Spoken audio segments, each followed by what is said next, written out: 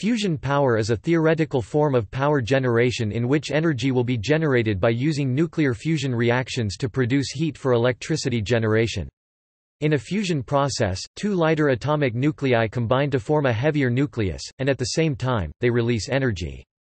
This is the same process that powers stars like our Sun. Devices designed to harness this energy are known as fusion reactors. Fusion processes require fuel in a highly confined environment with a high temperature and pressure, to create a plasma in which fusion can occur. In stars, the most common fuel is hydrogen, and gravity creates the high temperature and confinement needed for fusion. Fusion reactors generally use hydrogen isotopes such as deuterium and tritium, which react more easily, and create a confined plasma of millions of degrees using inertial methods laser or magnetic methods tokamak and similar, although many other concepts have been attempted. The major challenges in realizing fusion power are to engineer a system that can confine the plasma long enough at high enough temperature and density, for a long-term reaction to occur, and for the most common reactions, managing neutrons that are released during the reaction, which over time can degrade many common materials used within the reaction chamber. As a source of power, nuclear fusion is expected to have several theoretical advantages over fission. These include reduced radioactivity in operation and little nuclear waste, ample fuel supplies, and increased safety. However, controlled fusion has proven to be extremely difficult to produce in a practical and economical manner. Research into fusion reactors began in the 1940s, but to date, no design has produced more fusion power output than the electrical power input, therefore, all existing designs have had a negative power balance. Over the years, fusion researchers have investigated various confinement concepts. The early emphasis was on three main systems: Z-pinch, stellarator, and magnetic mirror. The current leading designs are the tokamak and inertial confinement (ICF) by laser. Both designs are being built at very large scales, most notably the ITER tokamak in France, and the National Ignition Facility laser in the United States. Researchers are also studying other designs that may offer cheaper approaches. Among these alternatives there is increasing interest in magnetized target fusion and inertial electrostatic confinement.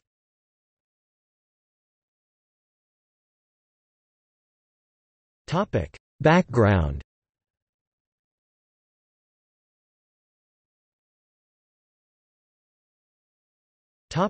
Mechanism. Fusion reactions occur when two or more atomic nuclei come close enough for long enough that the nuclear force pulling them together exceeds the electrostatic force pushing them apart, fusing them into heavier nuclei. For nuclei lighter than iron-56, the reaction is exothermic, releasing energy. For nuclei heavier than iron-56, the reaction is endothermic, requiring an external source of energy. Hence, nuclei smaller than iron-56 are more likely to fuse while those heavier than iron-56 are more likely to break apart. The strong force acts only over short distances. The repulsive electrostatic force acts over longer distances. In order to undergo fusion, the fuel atoms need to be given enough energy to approach each other close enough for the strong force to become active. The amount of kinetic energy needed to bring the fuel atoms close enough is known as the Coulomb barrier. Ways of providing this energy include speeding up atoms in a particle accelerator, or heating them to high temperatures.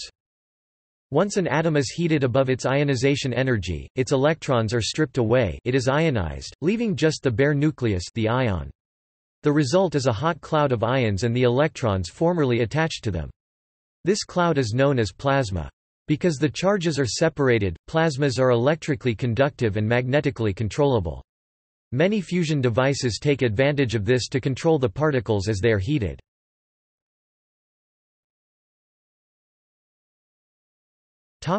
Cross-section. A reaction's cross-section, denoted sigma, is the measure of the probability that a fusion reaction will happen. This depends on the relative velocity of the two nuclei. Higher relative velocities generally increase the probability, but the probability begins to decrease again at very high energies. Cross-sections for many fusion reactions were measured mainly in the 1970s using particle beams. In a plasma, particle velocity can be characterized using a probability distribution. If the plasma is thermalized, the distribution looks like a bell curve, or Maxwellian distribution. In this case, it is useful to use the average particle cross-section over the velocity distribution. This is entered into the volumetric fusion rate P fusion equals N A N B sigma V A B E fusion. Display style P underscore text fusion equals N underscore A N underscore B Langle sigma V underscore A B Wrangle E underscore text fusion, where P fusion display style P underscore text fusion is the energy made by fusion per time and volume. N is the number density of species A or B of the particles in the volume. Sigma V A B display style Langle sigma V underscore A B Wrangle is the cross section of that reaction, average over all the velocities of the two species V E fusion display style E underscore text fusion is the energy released by that fusion reaction.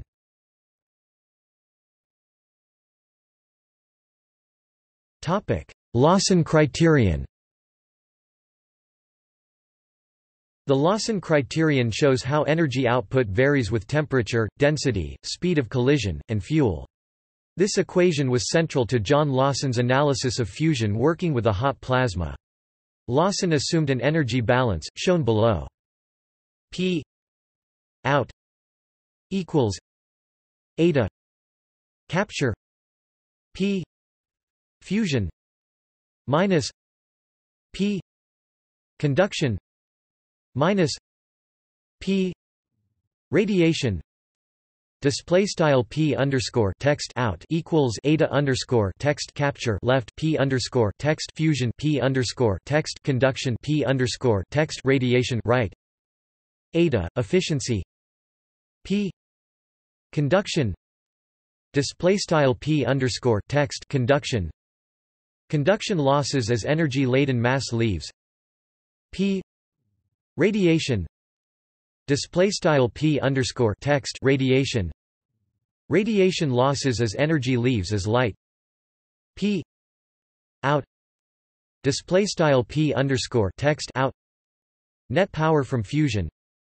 P fusion display style P underscore text fusion is rate of energy generated by the fusion reactions. Plasma clouds lose energy through conduction and radiation. Conduction occurs when ions, electrons or neutrals impact other substances, typically a surface of the device, and transfer a portion of their kinetic energy to the other atoms. Radiation is energy that leaves the cloud as light in the visible, UV, IR, or X-ray spectra. Radiation increases with temperature. Fusion power technologies must overcome these losses.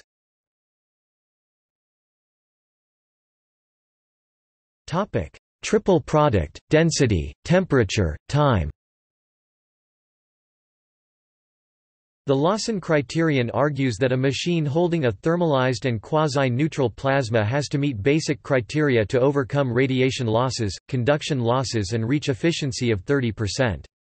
This became known as the triple product, the plasma density, temperature and confinement time.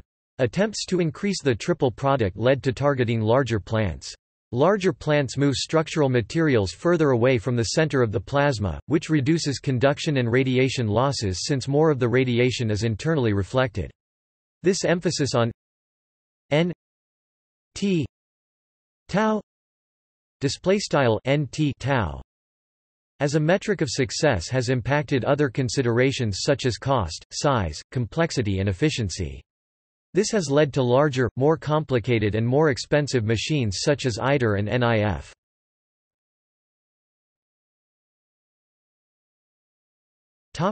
Plasma behavior. Plasma is an ionized gas that conducts electricity. In bulk, it is modeled using magnetohydrodynamics, which is a combination of the Navier-Stokes equations governing fluids and Maxwell's equations governing how magnetic and electric fields behave. Fusion exploits several plasma properties, including Self-organizing plasma conducts electric and magnetic fields. Its motions can generate fields that can in turn contain it. Diamagnetic plasma can generate its own internal magnetic field. This can reject an externally applied magnetic field, making it diamagnetic. Magnetic mirrors can reflect plasma when it moves from a low to high density field.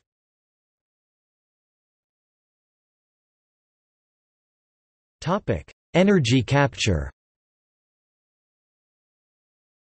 Multiple approaches have been proposed for energy capture. The simplest is to heat a fluid.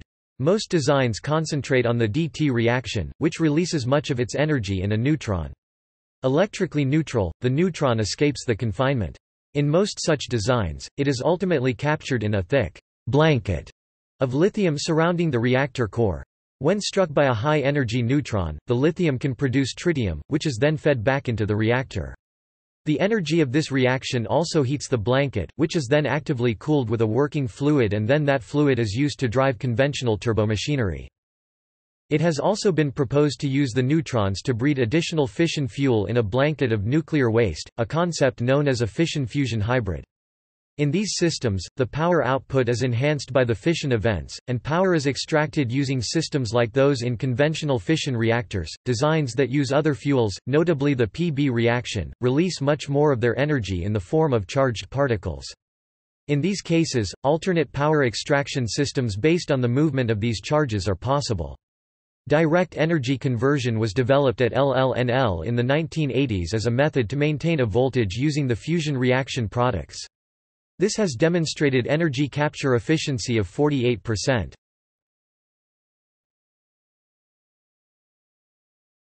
Topic: Approaches.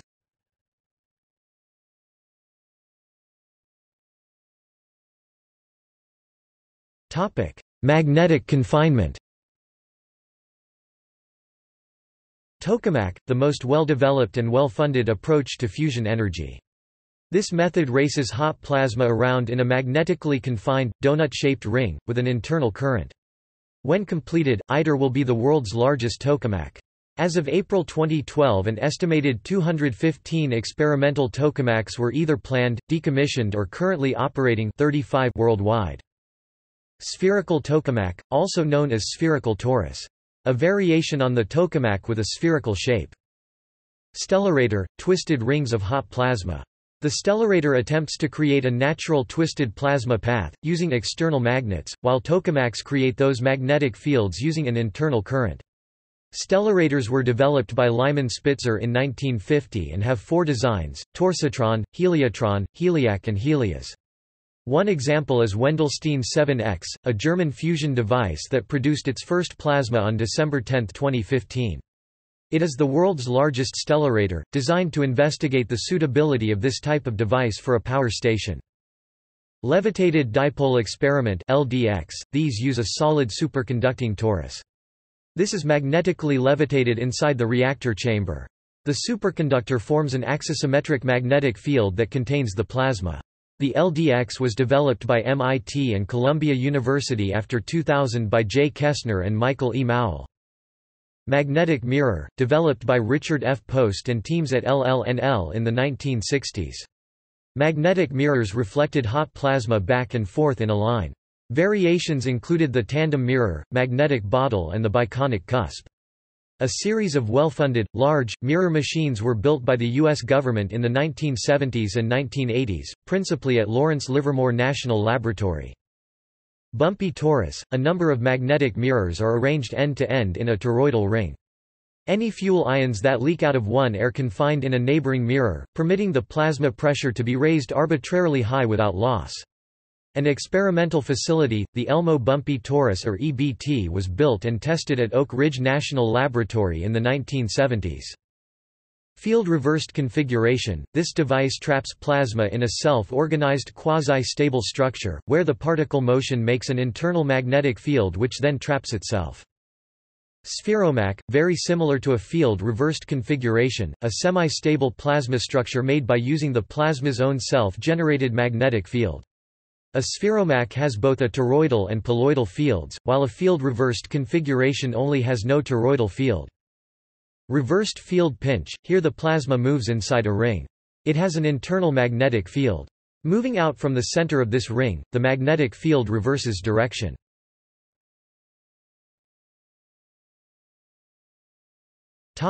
Inertial confinement.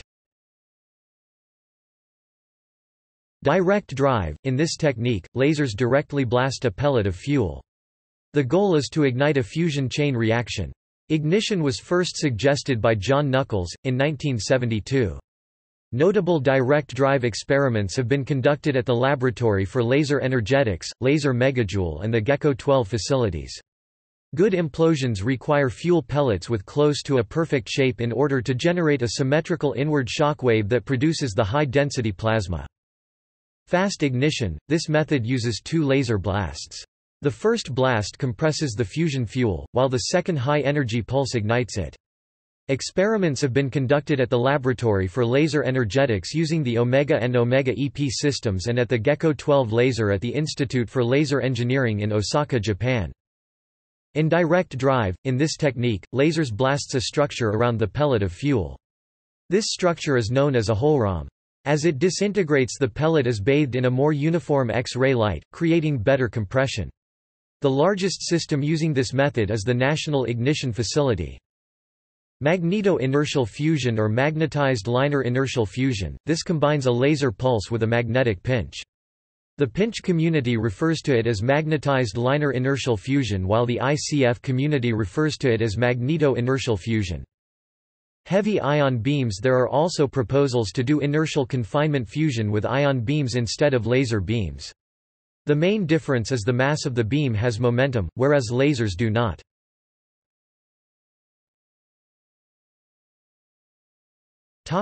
Magnetic or electric pinches. Z-pinch. This method sends a strong current in the Z direction through the plasma. The current generates a magnetic field that squeezes the plasma to fusion conditions. Pinches were the first method for man-made controlled fusion. Some examples include the Dense Plasma Focus (DPF) and the Z-machine at Sandia National Laboratories. In DPF, the focus consists of two coaxial cylindrical electrodes made from copper or beryllium and housed in a vacuum chamber containing a low-pressure fusible gas. An electrical pulse is applied across the electrodes, heating the gas into a plasma. The current forms into a minuscule vortex along the axis of the machine, which then kinks into a cage of current with an associated magnetic field. The cage of current and magnetic field in trapped plasma is called a plasmoid. The acceleration of the electrons about the magnetic field lines heats the nuclei within the plasmoid to fusion temperatures. Theta pinch. This method sends a current inside a plasma, in the theta direction.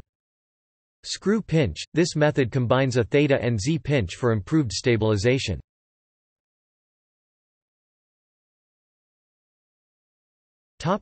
Inertial electrostatic confinement. Fusor. This method uses an electric field to heat ions to fusion conditions. The machine typically uses two spherical cages, a cathode inside the anode, inside a vacuum. These machines are not considered a viable approach to net power because of their high conduction and radiation losses. They are simple enough to build that amateurs have fused atoms using them. Polywell. This design attempts to combine magnetic confinement with electrostatic fields, to avoid the conduction losses generated by the cage.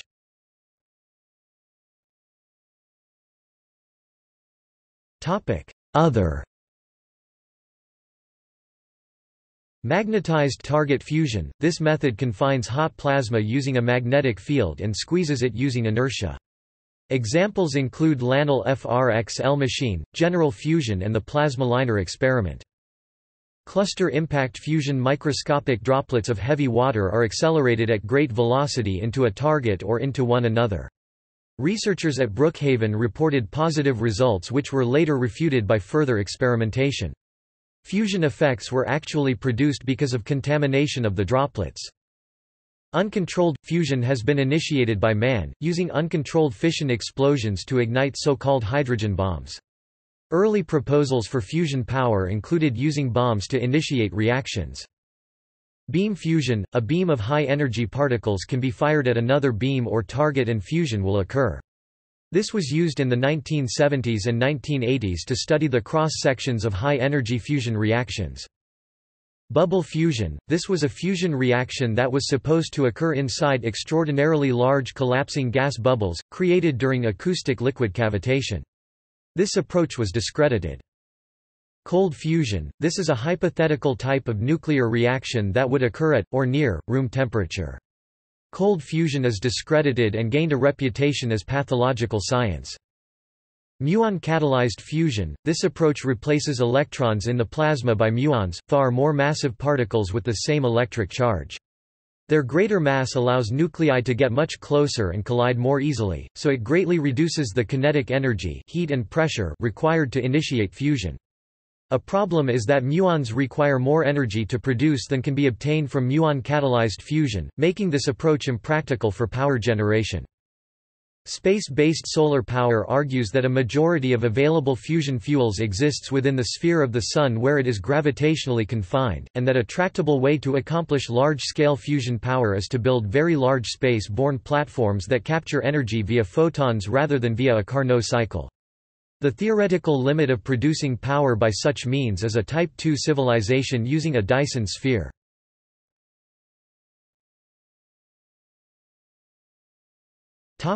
Common tools.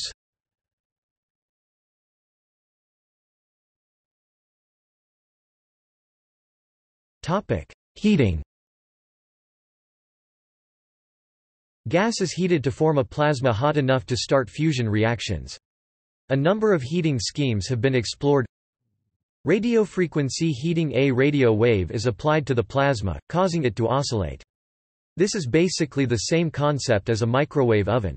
This is also known as electron-cyclotron resonance heating or dielectric heating. Electrostatic heating. An electric field can do work on charged ions or electrons, heating them. Neutral beam injection. An external source of hydrogen is ionized and accelerated by an electric field to form a charged beam which is shown through a source of neutral hydrogen gas towards the plasma, which itself is ionized and contained in the reactor by a magnetic field.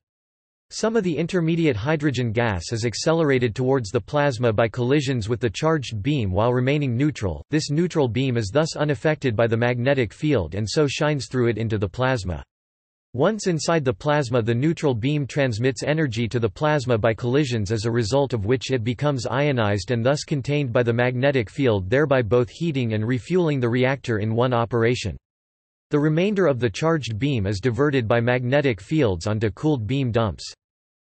Antiproton annihilation. Theoretically, a quantity of antiprotons injected into a mass of fusion fuel can induce thermonuclear reactions. This possibility as a method of spacecraft propulsion, known as antimatter-catalyzed nuclear pulse propulsion, was investigated at Pennsylvania State University in connection with the proposed AIMSTAR project. Magnetic oscillations. Measurement. Thomson scattering light scatters from plasma. This light can be detected and used to reconstruct the plasma's behavior. This technique can be used to find its density and temperature. It is common in inertial confinement fusion, tokamaks and fusors. In ICF systems, this can be done by firing a second beam into a gold foil adjacent to the target. This makes X-rays that scatter or traverse the plasma. In tokamaks, this can be done using mirrors and detectors to reflect light across a plane 2 dimensions or in a line 1 dimension. Langmuir probe. This is a metal object placed in a plasma.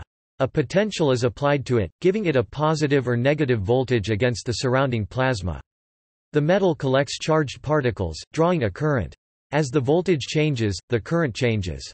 This makes a IV curve.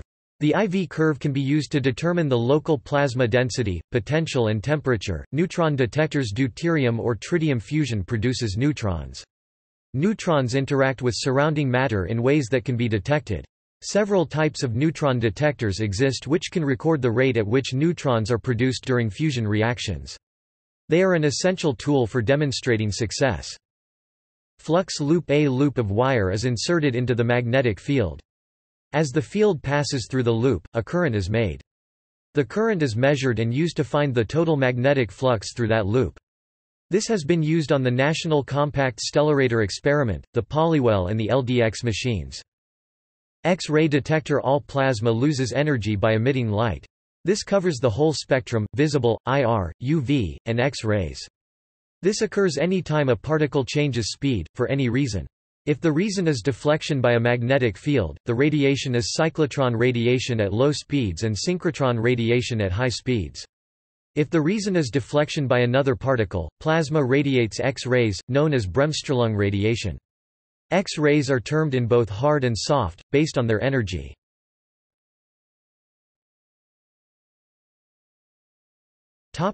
Power production.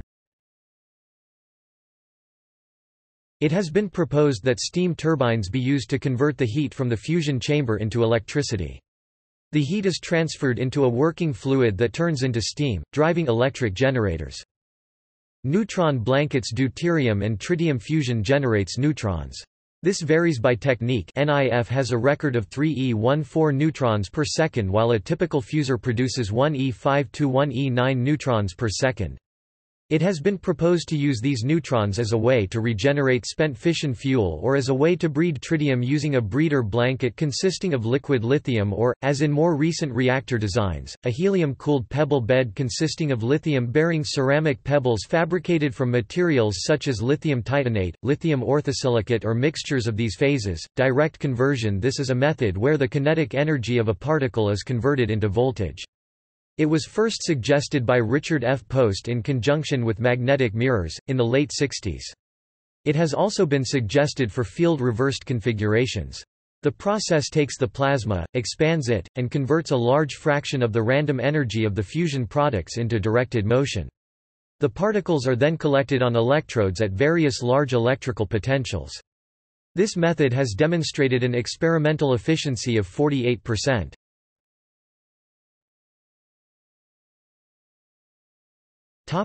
Records.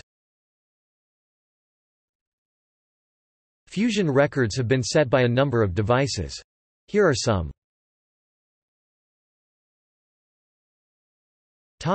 Q. The ratio of energy extracted against the amount of energy supplied. This record is considered to be set by the Joint European Torus (JET) in 1997 when the device extracted 16 megawatts of power. However, this ratio can be seen three different ways. 0.69 is the actual point-in-time ratio between fusion power and actual input power in the plasma, 23 megawatts.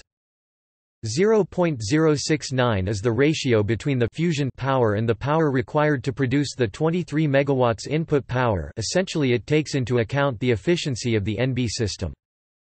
0.0069 is the ratio between the fusion power and the total peak power required for a jet pulse. This takes into account all the power from the grid plus the one from the two large jet flywheel generators.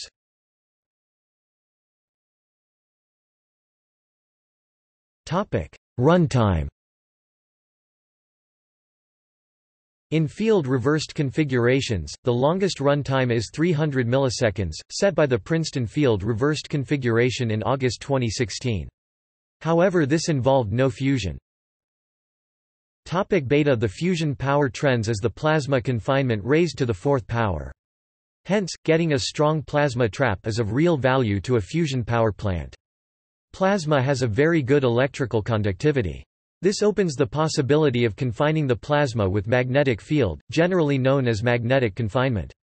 The field puts a magnetic pressure on the plasma, which holds it in. A widely used measure of magnetic trapping in fusion is the beta ratio. Beta equals ppmag equals nkbt b2 halves mu 0. Display style beta equals frac p underscore mag equals frac nk underscore bt b caret 2 mu underscore 0. This is the ratio of the externally applied field to the internal pressure of the plasma. A value of 1 is ideal trapping. Some examples of beta values include, the start machine, 0.32 the levitated dipole experiment, 0.26 spheromax, approximately equals 0.1, maximum 0.2 based on Mercier limit. The DIIID machine, 0.126 the gas dynamic trap a magnetic mirror, 0.6 for 5 × 10⁻³ seconds. The sustained spheromac plasma experiment at Los Alamos National Labs.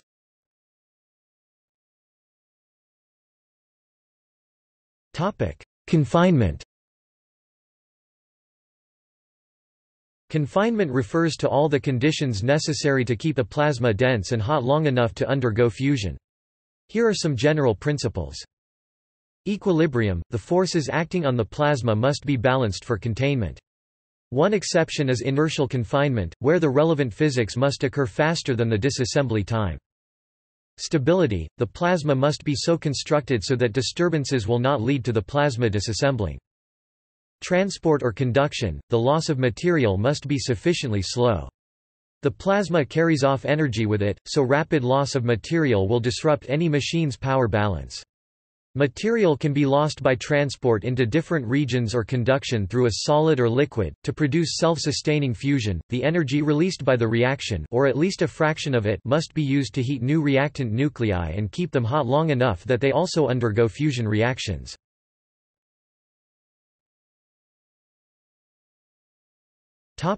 Unconfined. The first human-made, large-scale fusion reaction was the test of the hydrogen bomb, Ivy Mike, in 1952. As part of the PACER project, it was once proposed to use hydrogen bombs as a source of power by detonating them in underground caverns and then generating electricity from the heat produced, but such a power station is unlikely ever to be constructed.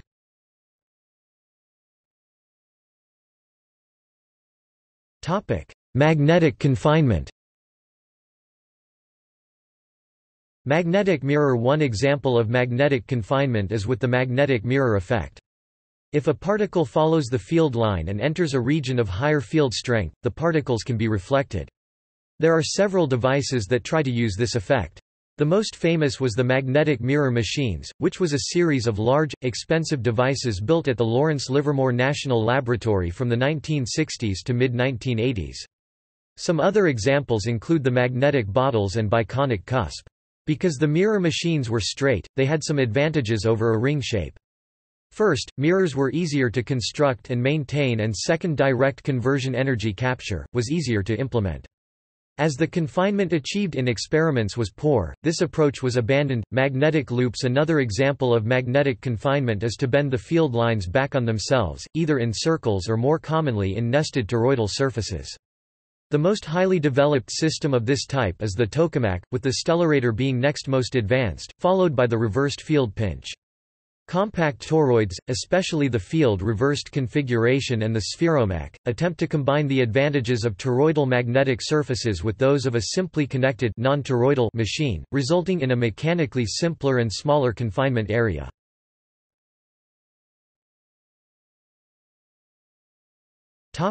Inertial confinement. Inertial confinement is the use of rapidly imploding shell to heat and confine plasma. The shell is imploded using a direct laser blast direct drive or a secondary X-ray blast indirect drive or heavy ion beams. Theoretically, fusion using lasers would be done using tiny pellets of fuel that explode several times a second.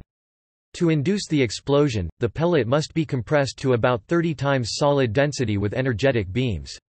If direct drive is used, the beams are focused directly on the pellet. It can in principle be very efficient, but in practice is difficult to obtain the needed uniformity. The alternative approach, indirect drive, uses beams to heat a shell, and then the shell radiates X-rays, which then implode the pellet. The beams are commonly laser beams, but heavy and light ion beams and electron beams have all been investigated.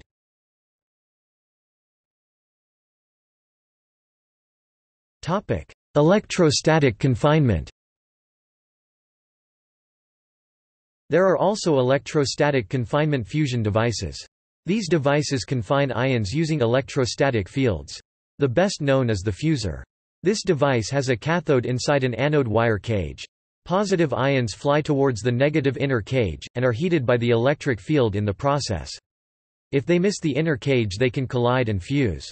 Ions typically hit the cathode, however, creating prohibitory high conduction losses. Also, fusion rates in fusors are very low because of competing physical effects, such as energy loss in the form of light radiation. Designs have been proposed to avoid the problems associated with the cage, by generating the field using a non-neutral cloud. These include a plasma oscillating device, a magnetically shielded grid, a penning trap, the polywell and the F1 cathode driver concept. The technology is relatively immature, however, and many scientific and engineering questions remain.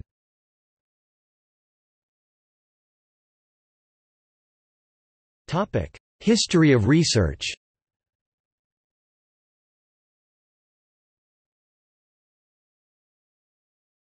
Topic: 1920s. Research into nuclear fusion started in the early part of the 20th century. In 1920 the British physicist Francis William Aston discovered that the total mass equivalent of 4 hydrogen atoms, 2 protons and 2 neutrons, are heavier than the total mass of one helium atom, He4, which implied that net energy can be released by combining hydrogen atoms together to form helium, and provided the first hints of a mechanism by which stars could produce energy in the quantities being measured. Through the 1920s, Arthur Stanley Eddington became a major proponent of the proton-proton chain reaction (PP reaction) as the primary system running the Sun.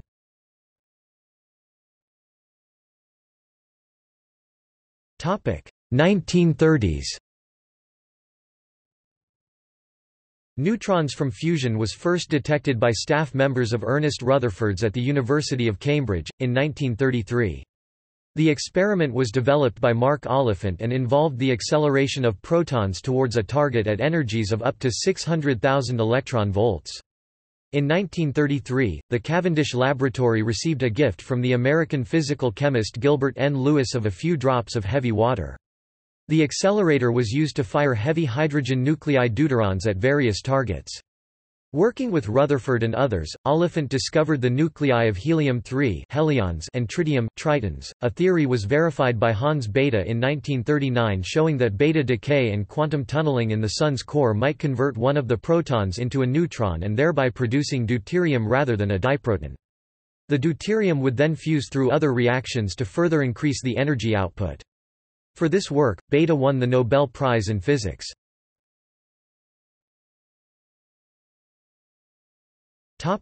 1940s. The first patent related to a fusion reactor was registered in 1946 by the United Kingdom Atomic Energy Authority. The inventors were Sir George Paget Thomson and Moses Blackman. This was the first detailed examination of the Z-pinch concept. Starting in 1947, 2 UK teams carried out small experiments based on this concept and began building a series of ever larger experiments.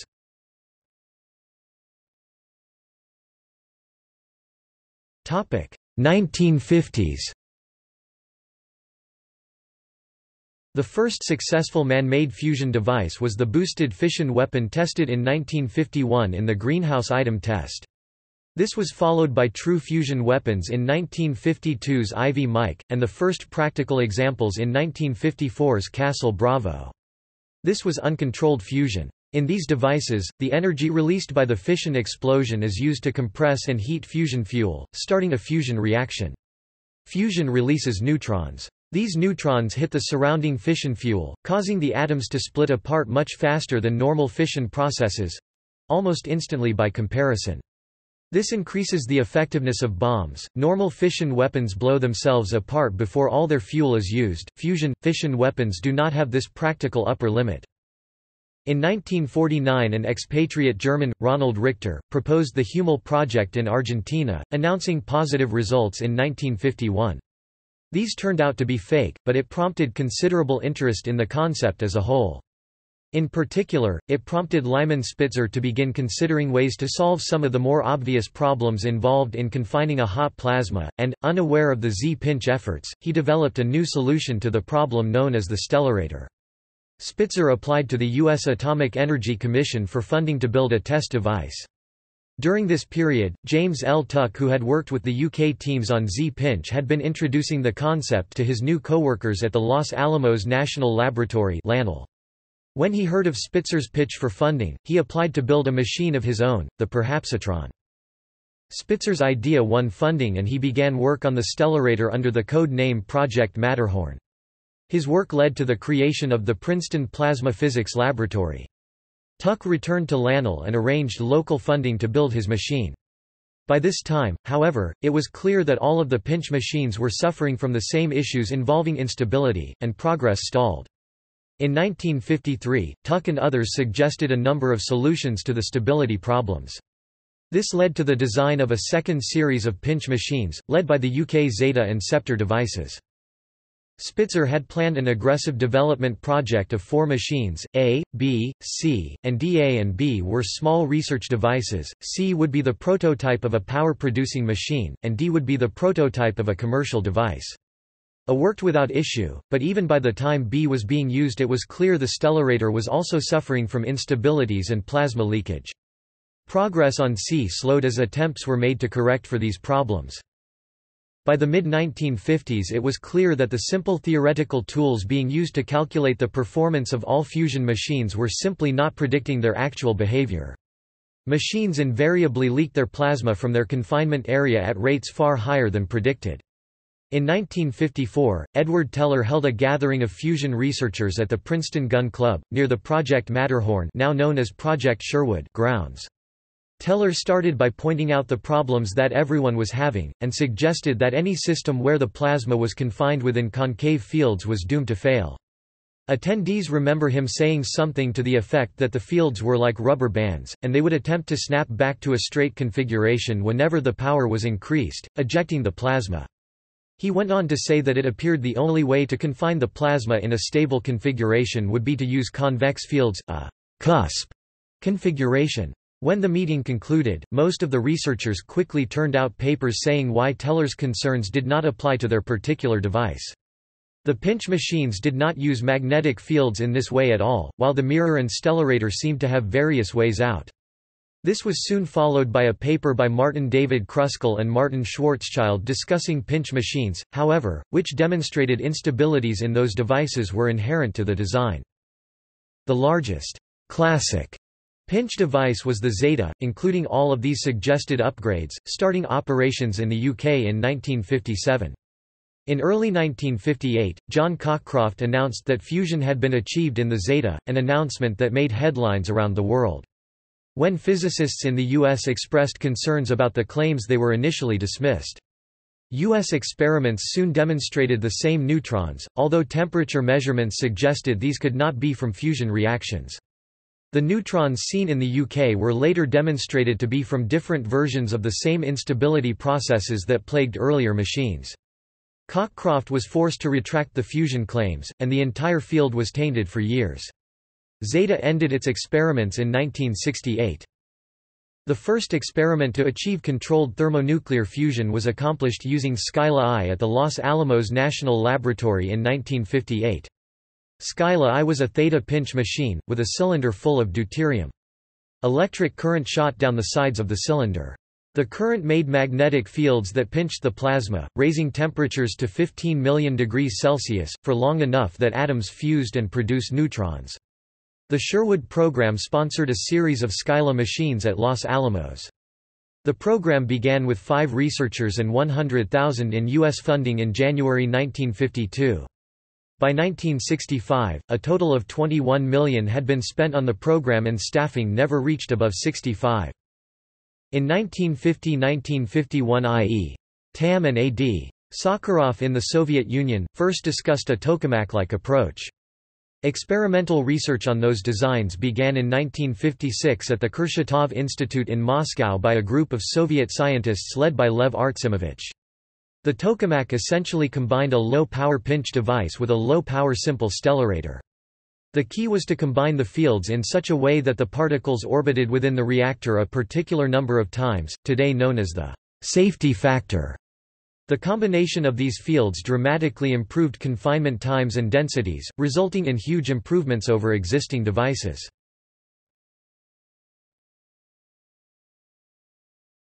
Topic: 1960s.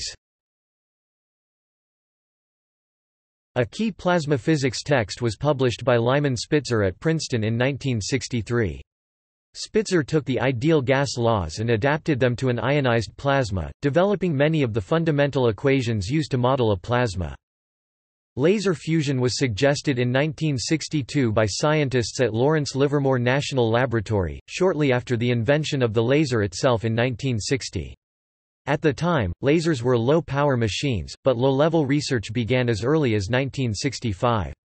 Laser fusion, formerly known as inertial confinement fusion, involves imploding a target by using laser beams. There are two ways to do this, indirect drive and direct drive. In direct drive, the laser blasts a pellet of fuel. In indirect drive, the lasers blast a structure around the fuel. This makes X-rays that squeeze the fuel. Both methods compress the fuel so that fusion can take place. At the 1964 World's Fair, the public was given its first demonstration of nuclear fusion. The device was a theta pinch from General Electric. This was similar to the Scylla machine developed earlier at Los Alamos. The magnetic mirror was first published in 1967 by Richard F. Post and many others at the Lawrence Livermore National Laboratory. The mirror consisted of two large magnets arranged so they had strong fields within them, and a weaker, but connected, field between them. Plasma introduced in the area between the two magnets would bounce back from the stronger fields in the middle. The A. D. Sakharov group constructed the first tokamaks, the most successful being the T3 and its larger version T4. T4 was tested in 1968 in Novosibirsk, producing the world's first quasi-stationary fusion reaction. When this were first announced, the international community was highly skeptical. A British team was invited to see T3, however, and after measuring it in depth they released their results that confirmed the Soviet claims. A burst of activity followed as many planned devices were abandoned and new tokamaks were introduced in their place. The C-model Stellarator, then under construction after many redesigns, was quickly converted to the symmetrical tokamak. In his work with vacuum tubes, Philo Farnsworth observed that electric charge would accumulate in regions of the tube. Today, this effect is known as the multipactor effect. Farnsworth reasoned that if ions were concentrated high enough they could collide and fuse. In 1962, he filed a patent on a design using a positive inner cage to concentrate plasma, in order to achieve nuclear fusion. During this time, Robert L. Hirsch joined the Farnsworth Television Labs and began work on what became the fusor. Hirsch patented the design in 1966 and published the design in 1967.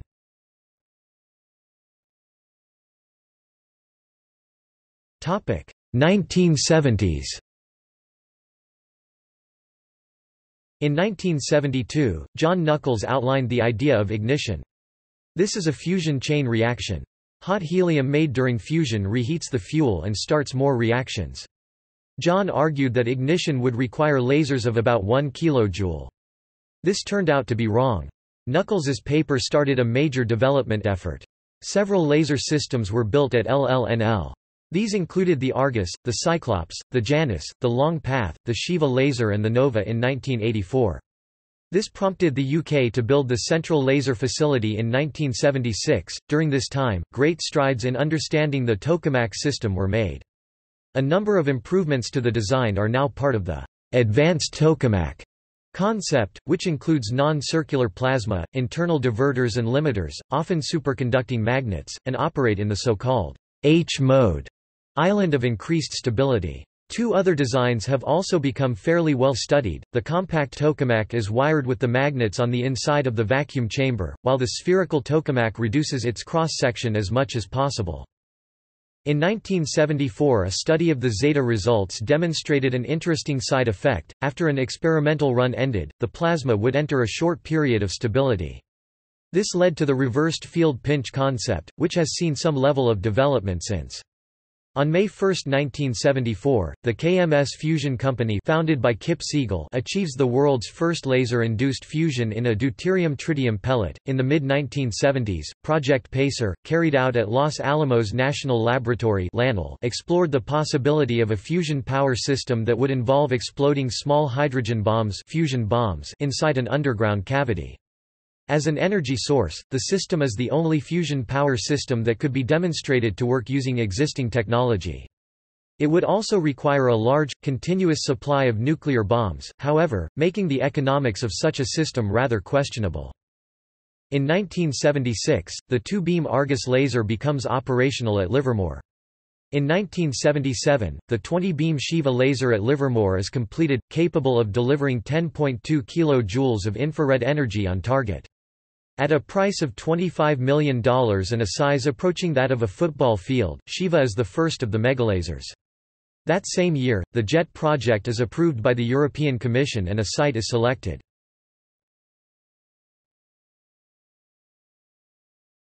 Topic: 1980s.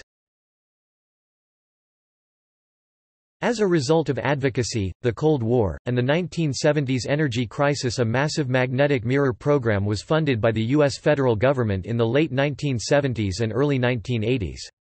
This program resulted in a series of large magnetic mirror devices including, 2X, Baseball I, Baseball II, the Tandem Mirror Experiment, the Tandem Mirror Experiment Upgrade, the Mirror Fusion Test Facility and the MFTFB.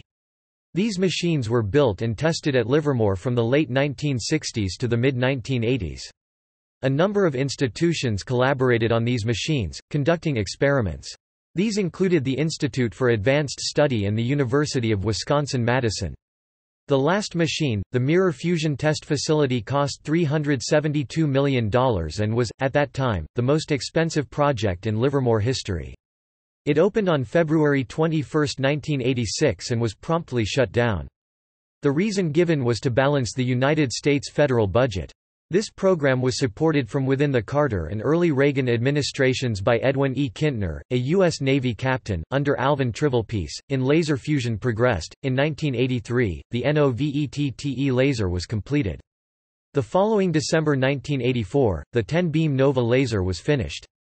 5 years later, NOVA would produce a maximum of 120 kJ of infrared light, during a nanosecond pulse. Meanwhile, efforts focused on either fast delivery or beam smoothness. Both tried to deliver the energy uniformly to implode the target. One early problem was that the light in the infrared wavelength lost lots of energy before hitting the fuel. Breakthroughs were made at the Laboratory for Laser Energetics at the University of Rochester. Rochester scientists used frequency tripling crystals to transform the infrared laser beams into ultraviolet beams. In 1985, Donna Strickland and Gerard Moreau invented a method to amplify lasers' pulses by chirping. This method changes a single wavelength into a full spectrum. The system then amplifies the laser at each wavelength and then reconstitutes the beam into one color. Chirp-pulsed amplification became instrumental in building the National Ignition Facility and the Omega EP system.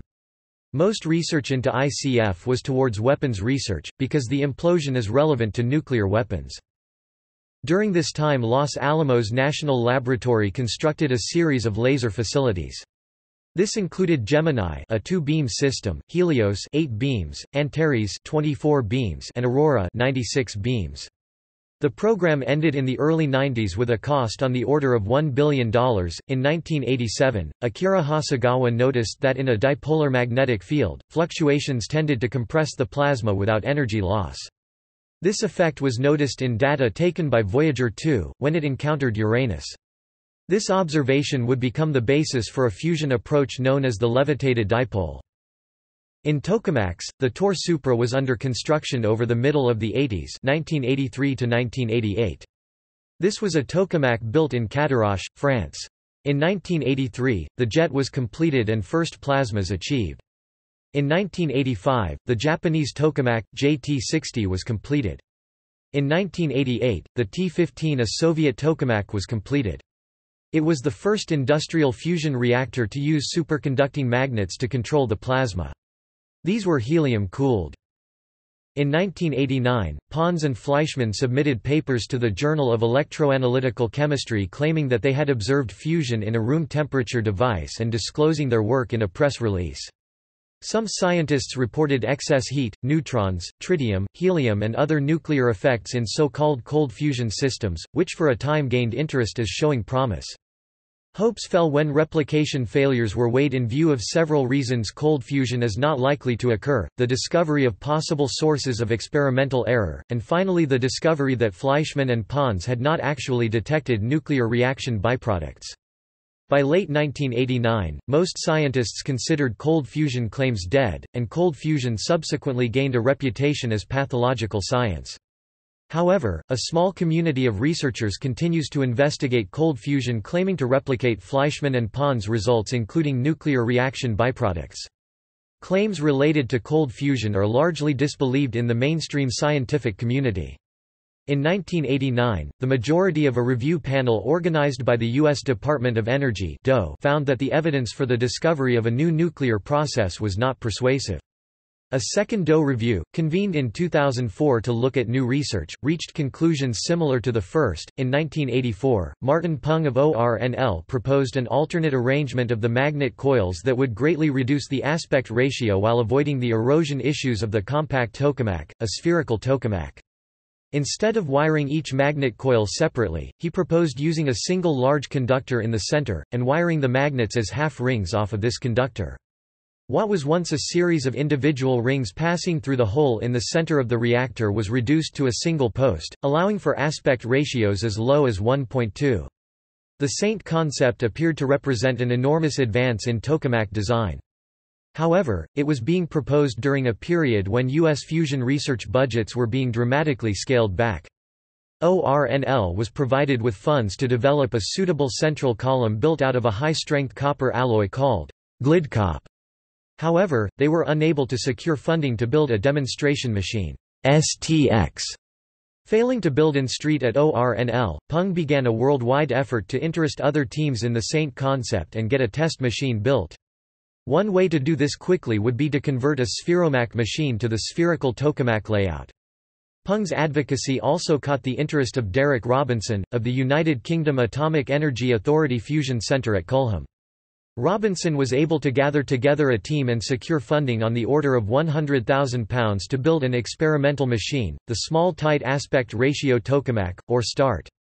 Several parts of the machine were recycled from earlier projects, while others were loaned from other labs, including a 40 keV neutral beam injector from ORNL. Construction of START began in 1990, it was assembled rapidly and started operation in January 1991.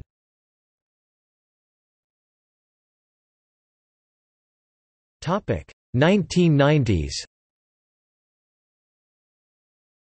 In 1991, the preliminary tritium experiment at the Joint European Torus in England achieved the world's first controlled release of fusion power. In 1992, a major article was published in Physics Today by Robert Makora at the Laboratory for Laser Energetics outlining the current state of ICF and advocating for a national ignition facility. This was followed up by a major review article, from John Lindell in 1995, advocating for NIF. During this time a number of ICF subsystems were developing, including target manufacturing, cryogenic handling systems, new laser designs, notably the Nike laser at NRL, and improved diagnostics like time-of-flight analyzers and Thomson scattering. This work was done at the Nova Laser System, General Atomics, Laser Megajoule and the Gecko 12 system in Japan. Through this work and lobbying by groups like the Fusion Power Associates and John Sethian at NRL, a vote was made in Congress, authorizing funding for the NIF project in the late 90s. In the early 90s, theory and experimental work regarding fusers and polywells was published. In response, Todd Ryder at MIT developed general models of these devices. Ryder argued that all plasma systems at thermodynamic equilibrium were fundamentally limited. In 1995, William Nevins published a criticism arguing that the particles inside fusers and polywells would build up angular momentum, causing the dense core to degrade. In 1995, the University of Wisconsin-Madison built a large fuser, known as Homer, which is still in operation. Meanwhile, Dr. George H. Miley at Illinois, built a small fuser that has produced neutrons using deuterium gas and discovered the star mode of fuser operation. The following year, the first U.S.-Japan workshop on IEC fusion was conducted. At this time in Europe, an IEC device was developed as a commercial neutron source by Daimler-Chrysler and NSD Fusion. In 1996, the Z machine was upgraded and opened to the public by the U.S. Army in August 1998 in Scientific American. The key attributes of Sandia's Z machine are its 18 million amperes and a discharge time of less than 100 nanoseconds. This generates a magnetic pulse, inside a large oil tank. This strikes an array of tungsten wires called a liner. Firing the Z machine has become a way to test very high energy, high temperature 2 billion degrees conditions. In 1996, the Tor Supra creates a plasma for 2 minutes with a current of almost 1 million ampere driven non-inductively by 2.3 megawatts of lower hybrid frequency waves. This is 280 megajoules of injected and extracted energy. This result was possible because of the actively cooled plasma facing components. In 1997, JET produced a peak of 16.1 megawatts of fusion power, 65% of heat to plasma, with fusion power of over 10 megawatts sustained for over 0.5 seconds. Its successor, the International Thermonuclear Experimental Reactor (ITER), was officially announced as part of a 7-party consortium, 6 countries and the EU. ITER is designed to produce 10 times more fusion power than the power put into the plasma. ITER is currently under construction in Cadarache, France.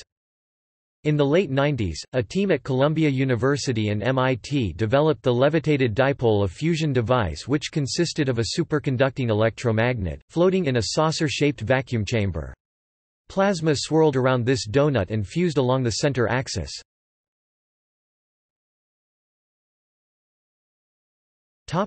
2000s.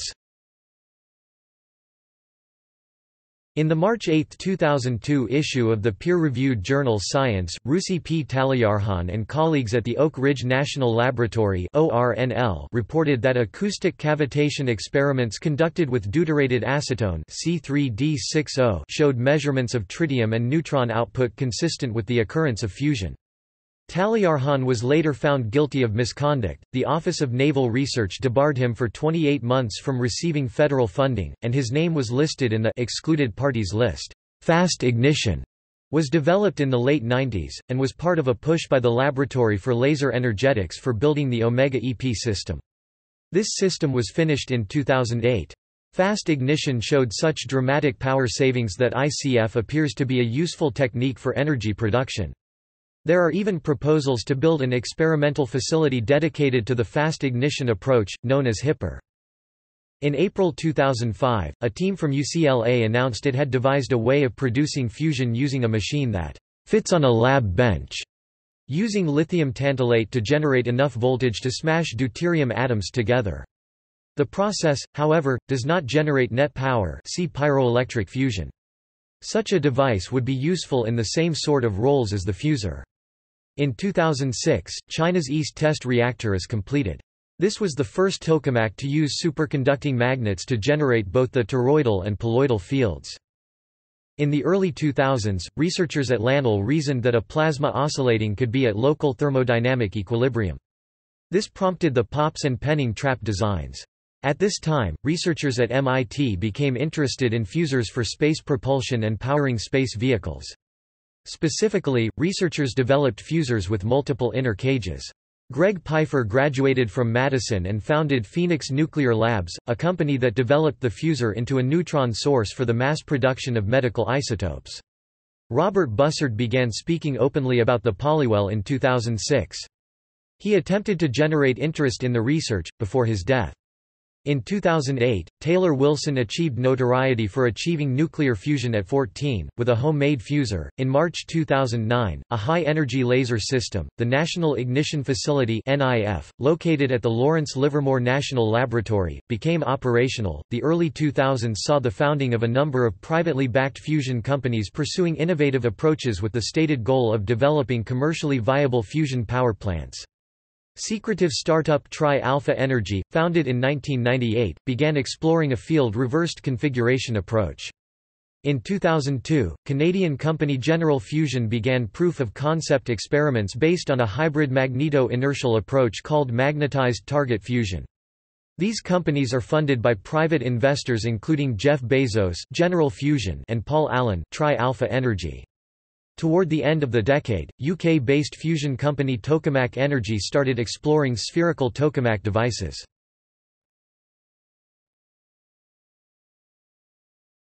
Topic: 2010s.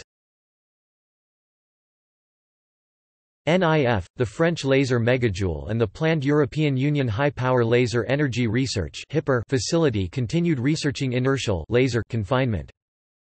In 2010, NIF researchers conducted a series of tuning shots to determine the optimal target design and laser parameters for high-energy ignition experiments with fusion fuel. Firing tests were performed on October 31, 2010 and November 2, 2010. In early 2012, NIF director Mike Dunn expected the laser system to generate fusion with net energy gain by the end of 2012. However, that did not happen until August 2013. The facility reported that their next step involved improving the system to prevent the hohlraum from either breaking up asymmetrically or too soon. A 2012 paper demonstrated that a dense plasma focus had achieved temperatures of 1.8 billion degrees Celsius, sufficient for boron fusion, and that fusion reactions were occurring primarily within the contained plasmoid, a necessary condition for net power. In April 2014, Lawrence Livermore National Laboratory ended the Laser Inertial Fusion Energy (LIFE) program and redirected their efforts towards NIF.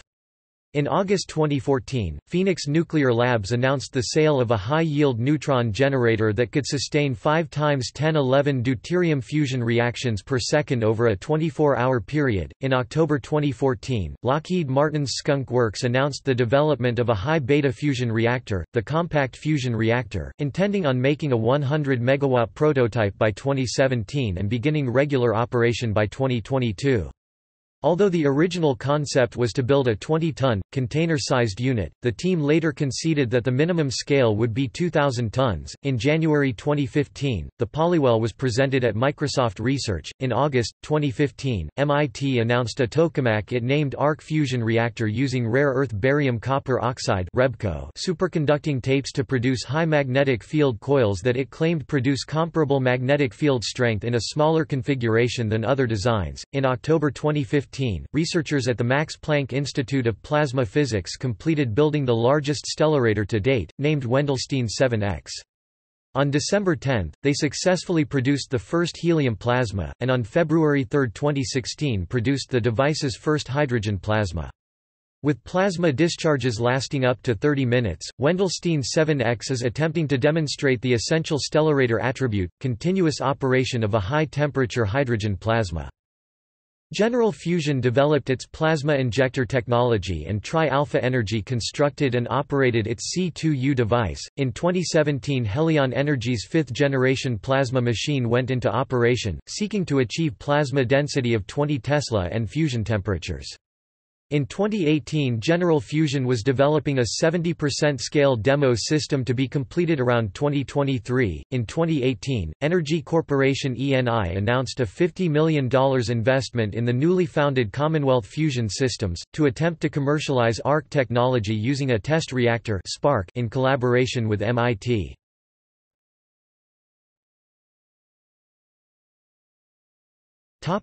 Fuels.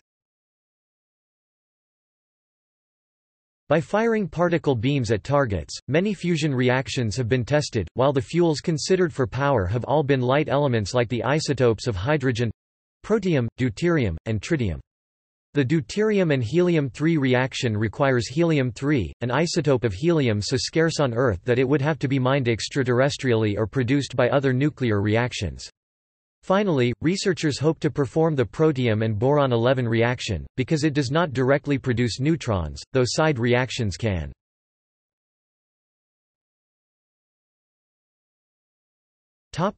Deuterium, tritium. The easiest nuclear reaction, at the lowest energy, is 21D plus 31T42 He 3.5 MeV plus 10N 14.1 MeV. This reaction is common in research, industrial and military applications, usually as a convenient source of neutrons. Deuterium is a naturally occurring isotope of hydrogen and is commonly available. The large mass ratio of the hydrogen isotopes makes their separation easy compared to the difficult uranium enrichment process. Tritium is a natural isotope of hydrogen, but because it has a short half-life of 12.32 years, it is hard to find, store, produce, and is expensive. Consequently, the deuterium-tritium fuel cycle requires the breeding of tritium from lithium using one of the following reactions: 10N plus 63 Li 31 T plus 42 He 10N plus 73 Li 31 T plus 42 He plus 10N The reactant neutron is supplied by the DT fusion reaction shown above, and the one that has the greatest yield of energy. The reaction with 6 Li is exothermic, providing a small energy gain for the reactor. The reaction with 7 Li is endothermic but does not consume the neutron. At least some neutron multiplication reactions are required to replace the neutrons lost to absorption by other elements. Leading candidate neutron multiplication materials are beryllium and lead. However, the 7 Li reaction above also helps to keep the neutron population high. Natural lithium is mainly 7 Li, however this has a low tritium production cross-section compared to 6 Li, so most reactor designs use breeder blankets with enriched 6 Li. Several drawbacks are commonly attributed to DT fusion power. It produces substantial amounts of neutrons that result in the neutron activation of the reactor materials. Only about 20% of the fusion energy yield appears in the form of charged particles, with the remainder carried off by neutrons, which limits the extent to which direct energy conversion techniques might be applied. It requires the handling of the radioisotope tritium. Similar to hydrogen, tritium is difficult to contain and may leak from reactors in some quantity. Some estimates suggest that this would represent a fairly large environmental release of radioactivity. The neutron flux expected in a commercial DT fusion reactor is about 100 times that of current fission power reactors, posing problems for material design. After a series of DT tests at JET, the vacuum vessel was sufficiently radioactive that remote handling was required for the year following the tests. In a production setting, the neutrons would be used to react with lithium in the context of a breeder blanket comprising lithium ceramic pebbles or liquid lithium, in order to create more tritium. This also deposits the energy of the neutrons in the lithium, which would then be transferred to drive electrical production. The lithium-neutron absorption reaction protects the outer portions of the reactor from the neutron flux. Newer designs, the advanced tokamak in particular, also use lithium inside the reactor core as a key element of the design. The plasma interacts directly with the lithium, preventing a problem known as recycling. The advantage of this design was demonstrated in the lithium tokamak experiment.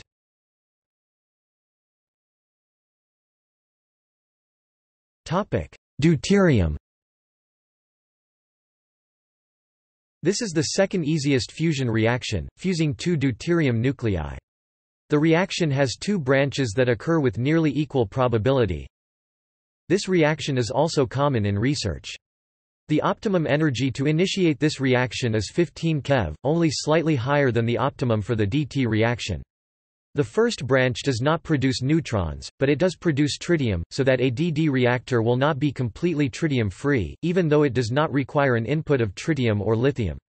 Unless the tritons can be quickly removed, most of the tritium produced would be burned before leaving the reactor, which would reduce the handling of tritium, but would produce more neutrons, some of which are very energetic. The neutron from the second branch has an energy of only 2.45 MeV, 0.393 pJ, whereas the neutron from the DT reaction has an energy of 14.1 MeV, 2.26 pJ, resulting in a wider range of isotope production and material damage. When the tritons are removed quickly while allowing the 3He to react, the fuel cycle is called tritium-suppressed fusion. The removed tritium decays to 3He with a 12.5-year half-life. By recycling the 3He produced from the decay of tritium back into the fusion reactor, the fusion reactor does not require materials resistant to fast 14.1 MeV, 2.26 pJ neutrons. Assuming complete tritium burn-up, the reduction in the fraction of fusion energy carried by neutrons would be only about 18%, so that the primary advantage of the DD fuel cycle is that tritium breeding would not be required. Other advantages are independence from scarce lithium resources and a somewhat softer neutron spectrum. The disadvantage of DD compared to DT is that the energy confinement time at a given pressure must be 30 times longer and the power produced at a given pressure and volume would be 68 times less. Assuming complete removal of tritium and recycling of 3He, only 6% of the fusion energy is carried by neutrons. The tritium-suppressed DD fusion requires an energy confinement that is 10 times longer compared to DT and a plasma temperature that is twice as high.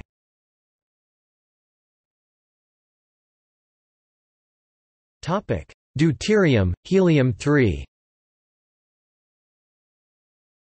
A second-generation approach to controlled fusion power involves combining helium-3 (3He) and deuterium 2H.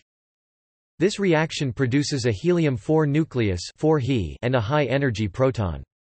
As with the P11B aneutronic fusion fuel cycle, most of the reaction energy is released as charged particles, reducing activation of the reactor housing and potentially allowing more efficient energy harvesting via any of several speculative technologies. In practice, D-side reactions produce a significant number of neutrons, resulting in P11B being the preferred cycle for aneutronic fusion.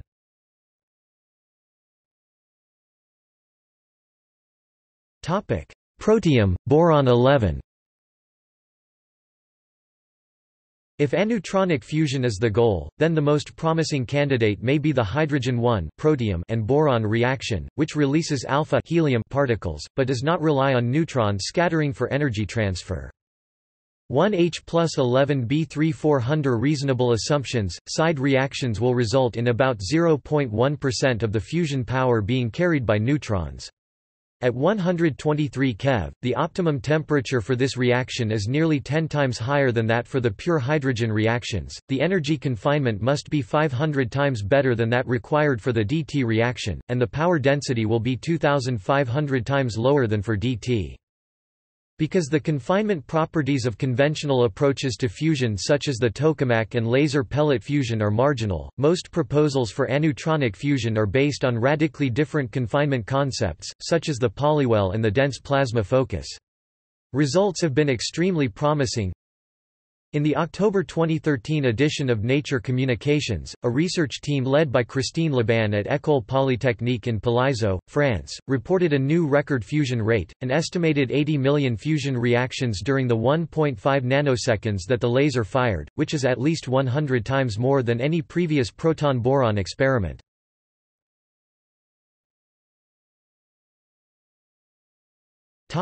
Material selection.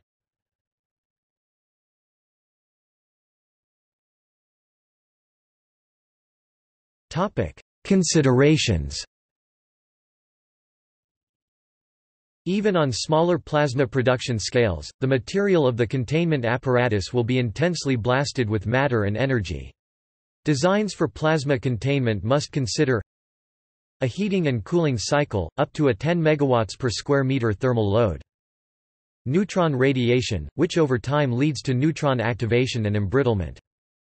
High-energy ions leaving at tens to hundreds of electronvolts. Alpha particles leaving at millions of electronvolts. Electrons leaving at high energy.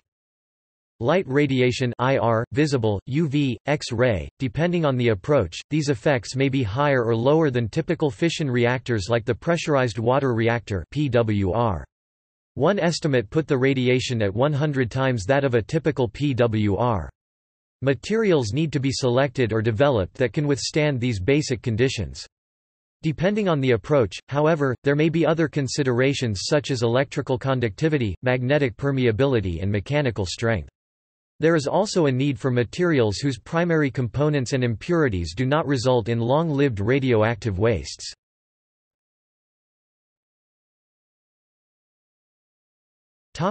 Durability. For long-term use, each atom in the wall is expected to be hit by a neutron and displaced about 100 times before the material is replaced.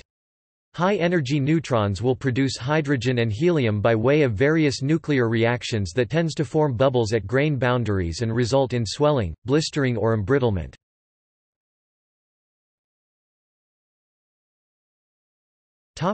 Selection. One can choose either a low Z material, such as graphite or beryllium, or a high Z material, usually tungsten with molybdenum as a second choice. Use of liquid metals lithium, gallium, tin has also been proposed, e.g., by injection of 1 to 5 mm thick streams flowing at 10 meters per second on solid substrates. If graphite is used, the gross erosion rates due to physical and chemical sputtering would be many meters per year, so one must rely on redeposition of the sputtered material. The location of the redeposition will not exactly coincide with the location of the sputtering, so one is still left with erosion rates that may be prohibitive. An even larger problem is the tritium co-deposited with the redeposited graphite. The tritium inventory in graphite layers and dust in a reactor could quickly build up to many kilograms, representing a waste of resources and a serious radiological hazard in case of an accident.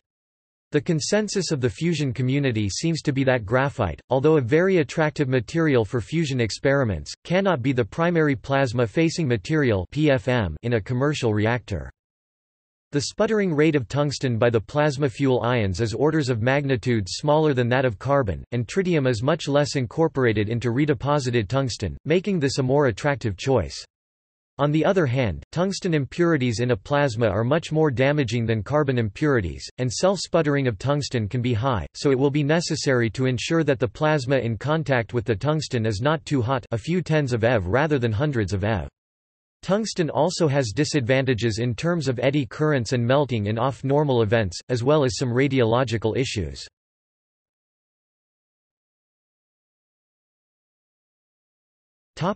Safety and the environment.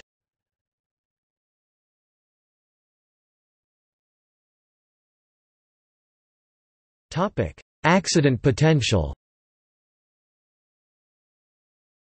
Unlike nuclear fission, fusion requires extremely precise and controlled temperature, pressure and magnetic field parameters for any net energy to be produced. If a reactor suffers damage or loses even a small degree of required control, fusion reactions and heat generation would rapidly cease. Additionally, fusion reactors contain only small amounts of fuel, enough to burn for minutes, or in some cases, microseconds. Unless they are actively refueled, the reactions will quickly end. Therefore, fusion reactors are considered immune from catastrophic meltdown. For similar reasons, runaway reactions cannot occur in a fusion reactor. The plasma is burnt at optimal conditions, and any significant change will simply quench the reactions. The reaction process is so delicate that this level of safety is inherent. Although the plasma in a fusion power station is expected to have a volume of 1,000 cubic meters (35,000 cu feet) or more, the plasma density is low and typically contains only a few grams of fuel in use. If the fuel supply is closed, the reaction stops within seconds. In comparison, a fission reactor is typically loaded with enough fuel for several months or years, and no additional fuel is necessary to continue the reaction. It is this large amount of fuel that gives rise to the possibility of a meltdown. Nothing like this exists in a fusion reactor. In the magnetic approach, strong fields are developed in coils that are held in place mechanically by the reactor structure. Failure of this structure could release this tension and allow the magnet to explode outward. The severity of this event would be similar to any other industrial accident or an MRI machine quench explosion, and could be effectively stopped with a containment building similar to those used in existing fission nuclear generators. The laser-driven inertial approach is generally lower stress because of the increased size of the reaction chamber. Although failure of the reaction chamber is possible, simply stopping fuel delivery would prevent any sort of catastrophic failure. Most reactor designs rely on liquid hydrogen as both a coolant and a method for converting stray neutrons from the reaction into tritium, which is fed back into the reactor as fuel. Hydrogen is highly flammable, and in the case of a fire it is possible that the hydrogen stored on-site could be burned up and escape. In this case, the tritium contents of the hydrogen would be released into the atmosphere, posing a radiation risk. Calculations suggest that at about 1 kilogram (2.2 pounds), the total amount of tritium and other radioactive gases in a typical power station would be so small that they would have diluted to legally acceptable limits by the time they blew as far as the station's perimeter fence. The likelihood of small industrial accidents, including the local release of radioactivity and injury to staff, cannot be estimated yet. These would include accidental releases of lithium or tritium or mishandling of decommissioned radioactive components of the reactor itself.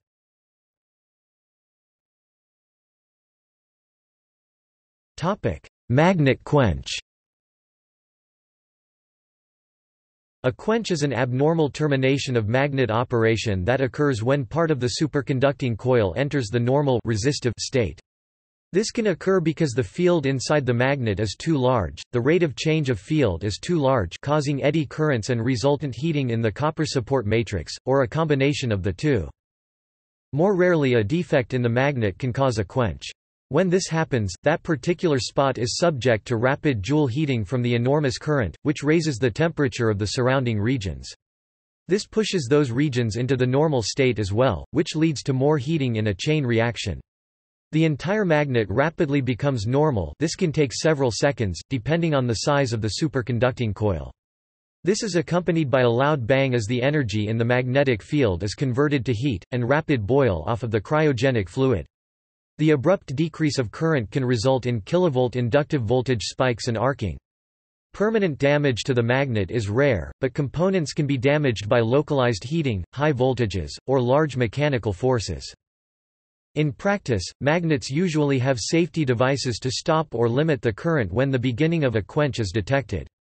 If a large magnet undergoes a quench, the inert vapor formed by the evaporating cryogenic fluid can present a significant asphyxiation hazard to operators by displacing breathable air. A large section of the superconducting magnets in CERN's Large Hadron Collider unexpectedly quenched during startup operations in 2008, necessitating the replacement of a number of magnets. In order to mitigate against potentially destructive quenches, the superconducting magnets that form the LHC are equipped with fast-ramping heaters which are activated once a quench event is detected by the complex quench protection system.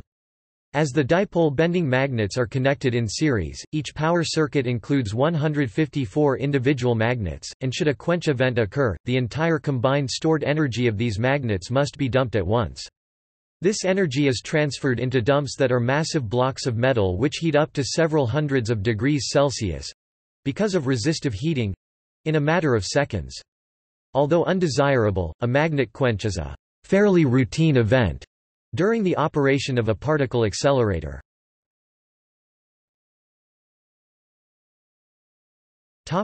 Effluents. The natural product of the fusion reaction is a small amount of helium, which is completely harmless to life. Of more concern is tritium, which, like other isotopes of hydrogen, is difficult to retain completely. During normal operation, some amount of tritium will be continually released. Although tritium is volatile and biologically active, the health risk posed by a release is much lower than that of most radioactive contaminants, because of tritium's short half-life 12.32 years and very low decay energy approximately 14.95 keV, and because it does not bioaccumulate, instead being cycled out of the body as water, with a biological half-life of 7 to 14 days. Current ITER designs are investigating total containment facilities for any tritium.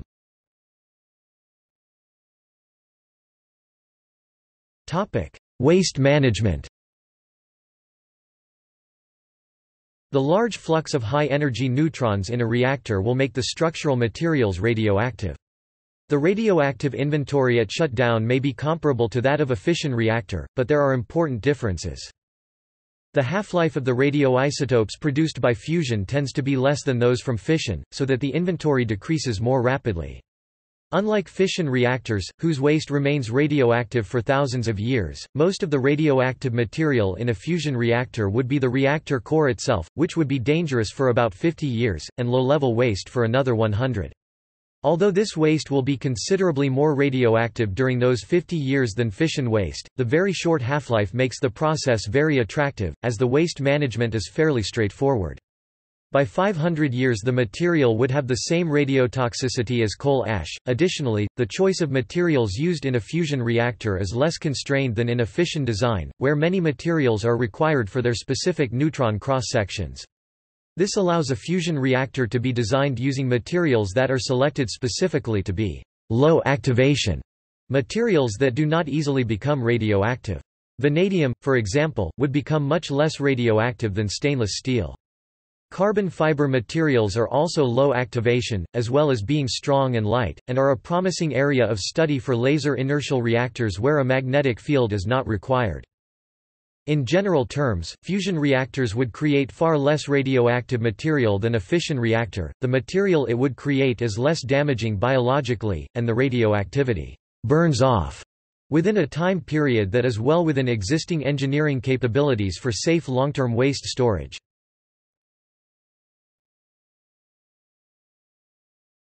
Topic: Nuclear proliferation. Although fusion power uses nuclear technology, the overlap with nuclear weapons would be limited. A huge amount of tritium could be produced by a fusion power station. Tritium is used in the trigger of hydrogen bombs and in a modern boosted fission weapon, but it can also be produced by nuclear fission. The energetic neutrons from a fusion reactor could be used to breed weapons-grade plutonium or uranium for an atomic bomb, for example by transmutation of U-238 to Pu-239, or Th-232 to U-233. A study conducted 2011 assessed the risk of three scenarios. Use in small-scale fusion station, as a result of much higher power consumption, heat dissipation and a more recognizable design compared to enrichment gas centrifuges. This choice would be much easier to detect and therefore implausible. Modifications to produce weapon-usable material in a commercial facility, the production potential is significant.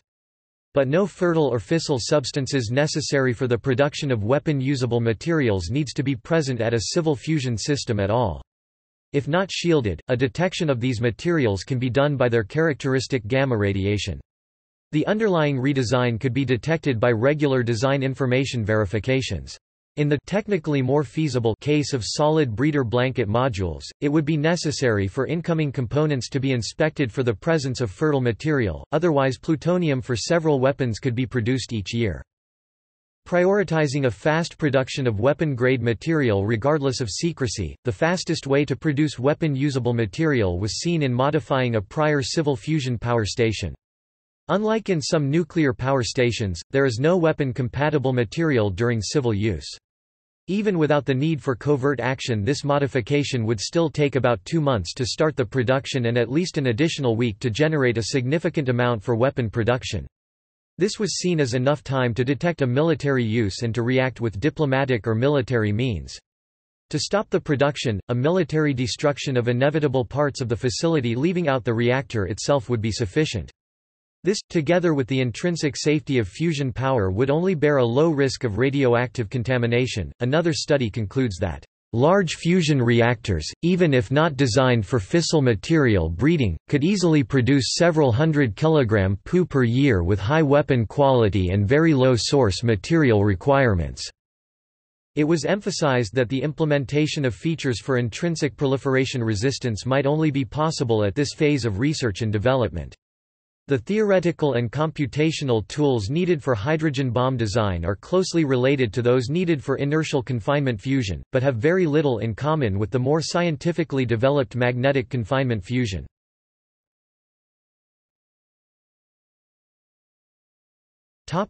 Energy source. Large-scale reactors using neutronic fuels, e.g. ITER, and thermal power production, turbine-based, are most comparable to fission power from an engineering and economics viewpoint. Both fission and fusion power stations involve a relatively compact heat source powering a conventional steam turbine-based power station, while producing enough neutron radiation to make activation of the station materials problematic. The main distinction is that fusion power produces no high-level radioactive waste, though activated station materials still need to be disposed of. There are some power station ideas that may significantly lower the cost or size of such stations, however, research in these areas is nowhere near as advanced as in tokamaks. Fusion power commonly proposes the use of deuterium, an isotope of hydrogen, as fuel, and in many current designs also use lithium. Assuming a fusion energy output equal to the 1995 global power output of about 100 EJ per year. Equals 1 times 1020 J per year, and that this does not increase in the future, which is unlikely, then the known current lithium reserves would last 3,000 years. Lithium from sea water would last 60 million years, however, and a more complicated fusion process using only deuterium would have fuel for 150 billion years. To put this in context, 150 billion years is close to 30 times the remaining lifespan of the Sun, and more than 10 times the estimated age of the universe.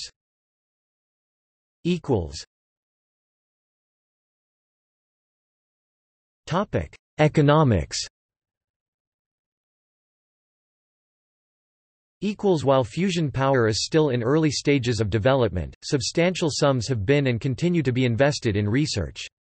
In the EU, almost €10 billion was spent on fusion research up to the end of the 1990s, and the new ITER reactor alone is budgeted at €6.6 billion total for the timeframe between 2008 and 2020. It is estimated that up to the point of possible implementation of electricity generation by nuclear fusion, R&D will need further promotion totaling around €60–80 billion over a period of 50 years or so, of which €20–30 billion within the EU, based on a report from 2002. Nuclear fusion research receives €750 million excluding ITER funding from the European Union, compared with €810 million for sustainable energy research, putting research into fusion power well ahead of that of any single rivaling technology.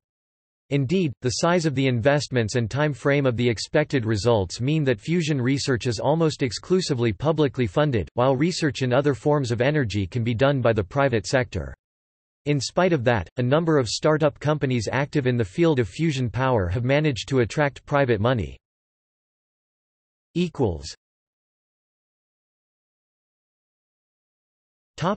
Advantages.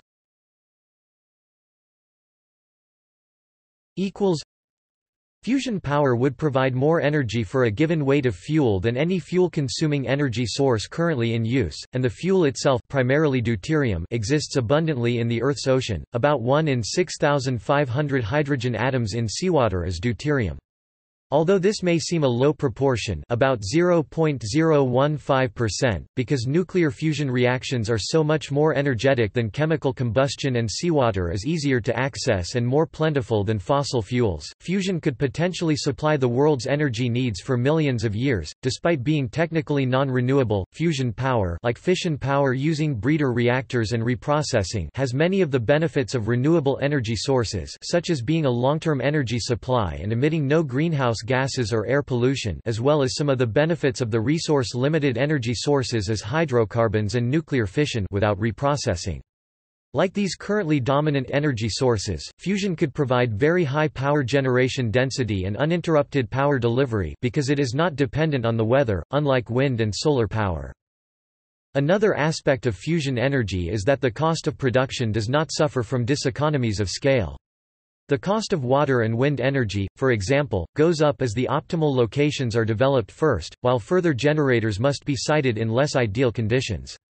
With fusion energy, the production cost will not increase much even if large numbers of stations are built, because the raw resource seawater is abundant and widespread. Some problems that are expected to be an issue in this century, such as fresh water shortages, can alternatively be regarded as problems of energy supply. For example, in desalination stations, seawater can be purified through distillation or reverse osmosis. Nonetheless, these processes are energy-intensive. Even if the first fusion stations are not competitive with alternative sources, fusion could still become competitive if large-scale desalination requires more power than the alternatives are able to provide. A scenario has been presented of the effect of the commercialization of fusion power on the future of human civilization.